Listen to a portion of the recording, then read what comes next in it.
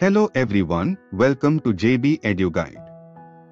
Today, we will discuss about a new chapter of grade 6th, Ocean and Continents. Open your textbook, notebooks, and let's start. Imagine that you are an astronaut looking at Earth from space. What do you see? A beautiful, mostly blue sphere. This blue color comes from the vast amounts of water covering our planet. In fact, nearly 3/4 of Earth's surface is covered in water, therefore Earth is called as Blue Planet.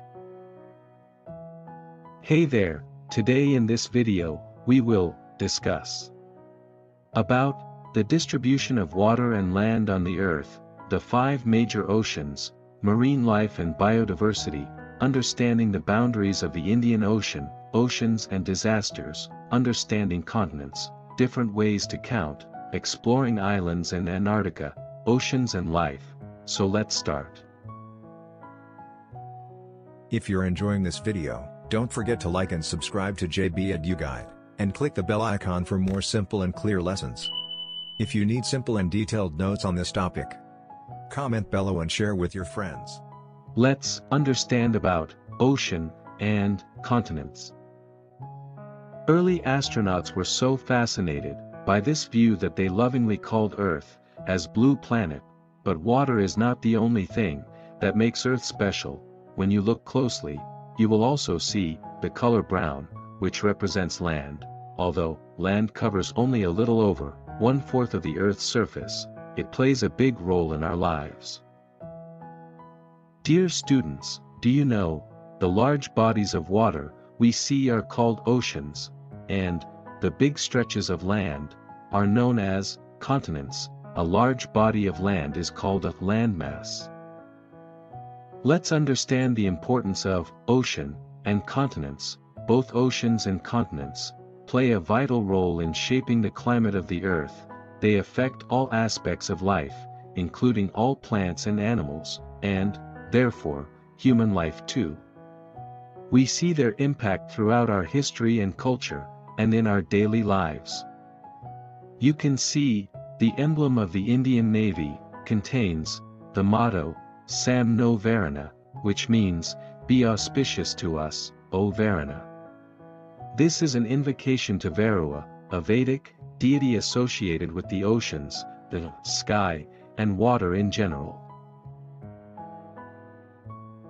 Moving forward, let's understand about the distribution of water and land on the Earth. The Earth's water and land are not evenly distributed between the northern and southern hemispheres.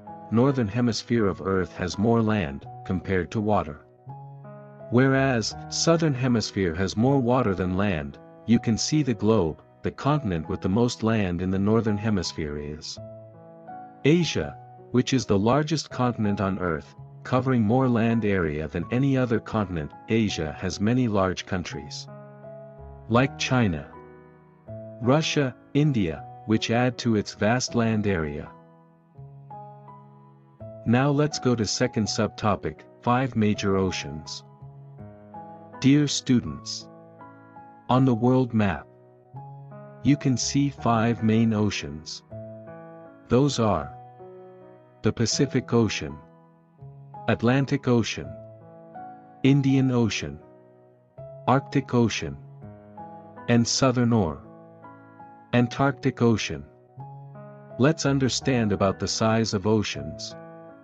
The Pacific Ocean is the largest of the 5 oceans, followed by the Atlantic Ocean. The Indian Ocean is the 3rd largest, with the Southern Ocean being the 4th in size.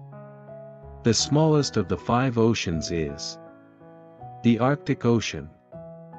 Let's understand the boundaries of the Indian Ocean. The Indian Ocean is bordered by Asia to the north, Africa to the west, and Australia to the east. To the south, it is connected to the Southern Ocean, on either side of India. There are 2 important parts of the Indian Ocean. The Arabian Sea lies to the west of India. The Bay of Bengal is located to the east of India. Next, let's understand about marine life and biodiversity. Dear students, do you know? The oceans are home to a wide variety of life. The plant life in the ocean is known as marine flora. Includes tiny plants called algae and various seaweeds. Next, the animal life in ocean is known as marine fauna. Includes thousands of species, such as colorful fish, dolphins, whales, and many mysterious creatures that live in the deep sea. Each part of the ocean, from the bright surface to the dark depths, is full of different life forms. Hey students! Next let's understand about oceans and disasters. First let's discuss about clouds and rain. When looking at a picture of Earth, you might notice white shapes covering parts of the globe. These are large masses of clouds. These clouds are responsible for bringing rain to the continents. For example, the monsoon rains in India, which are crucial for agriculture and life, originate in the ocean. Next let's discuss about ocean-related storms. Oceans can also create powerful storms. These storms, like cyclones, bring heavy rain or strong winds and can cause significant damage, especially in coastal areas. Next let's understand another dangerous natural event that begins in the ocean: tsunamis. It is a massive and powerful wave, usually triggered by a strong earthquake or a volcanic eruption beneath the ocean. Tsunamis can travel over long distances and flood coastal areas, leading to widespread destruction. For example, on December 26, 2004, a huge tsunami caused by an earthquake in Indonesia hit India and 13 other countries around the Indian Ocean. Over 200,000 people lost their lives. In India, the Andaman and Nicobar Islands, as well as the coasts of Tamil Nadu and Kerala, were badly affected. Tsunamis like this are rare, but very destructive. Fortunately, they can often be detected before they reach the coast. Many countries, including India, work together in an early warning system to help protect lives and property. India also has a National Disaster Management Authority to handle such disasters and minimize damage. Continent is another important aspect of this chapter. Students, do you know how many continents are there? When looking at a map of the oceans, you can see the continents, but counting them isn't straightforward, as the number can vary between 4 and 7, depending on how they are grouped. So let's discuss how many continents are there. The number of continents may vary as different ways to count. First type of count includes 4 continents: Africa, Eurasia, America, Antarctica and Australia. Second division of continents divides into 5 continents, which are Africa, America, Antarctica, Australia and Eurasia. You can see the map. Next division includes 6 continents, like Africa, Antarctica, Australia, Eurasia, North America and South America. See the map.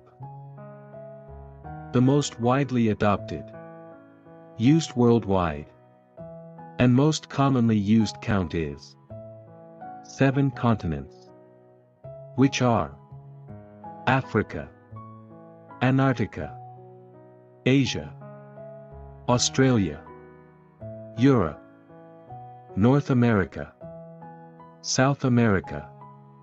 Dear students, have you seen the 5 Olympic rings?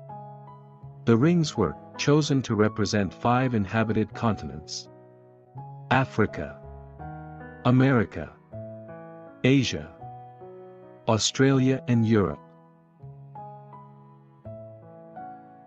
Dear students, if you have looked closely at the maps, you might have noticed that not all land is part of a continent. Some smaller land areas, completely surrounded by water, are called islands. While continents are also surrounded by water, they are much larger and therefore not considered islands. There are hundreds of thousands of islands on Earth, and they vary greatly in size. Greenland is the largest island in the world. It's so big that you would need to combine the areas of the 10 largest states in India to match its size. Do you know? India has over 1,300 small islands. The 2 main island groups are the Andaman and Nicobar Islands in the Bay of Bengal, and the Lakshadweep Islands in the Arabian Sea. Since 1981, India has been exploring Antarctica, a continent with an extremely cold climate. In 1983, India set up its first scientific base there, called Dakshin Gangotri. Next, let's discuss about oceans and life. Oceans and continents are essential to our environment and influence many aspects of our lives, even if we don't always realize it. Oceans are a key part of the Earth's water cycle, helping to produce rainfall. Without oceans, there would be no rain, and the Earth would become a desert. Oceans also produce more than half of the world's oxygen through their plant life, earning them the title, the planet's lungs. Oceans have had a significant influence on humanity throughout history. People have used them for migration, trade, military campaigns, and as a vital source of food through fishing. So dear students, we should protect oceans. The United Nations has made June 8th as World Oceans Day to remind us how important the oceans are. They are like the lungs of our planet, giving us oxygen, food, and medicine, and are a vital part of Earth's life. Unfortunately, human activities are polluting the oceans. We dump millions of tons of plastic into the water every year, harming marine life. Other types of pollution and overfishing are also damaging the ocean environment. It's our shared responsibility to protect the oceans for the future of our planet and all of humanity. If you're enjoying this video, don't forget to like and subscribe to JB EduGuide, and click the bell icon for more simple and clear lessons.